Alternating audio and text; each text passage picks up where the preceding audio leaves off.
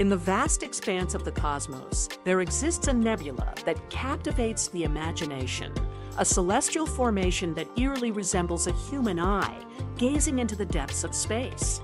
This is the Helix Nebula, often referred to as the Eye of God. Stretching over 2 light-years across, it is a stunning remnant of a dying star, shedding its outer layers in a brilliant display of color and light.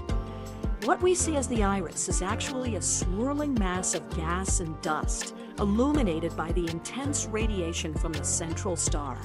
This cosmic eye is not just a visual marvel, it serves as a reminder of the life cycle of stars, the very building blocks of our universe. As we peer into this nebula, we are not merely observing a distant phenomenon, we are witnessing the universe's intricate dance of creation and destruction, a reminder that even in death, beauty can emerge. So the next time you gaze at the night sky, remember the Helix Nebula, an enigmatic sentinel watching over us from the depths of space, inviting us to ponder our place in the cosmos.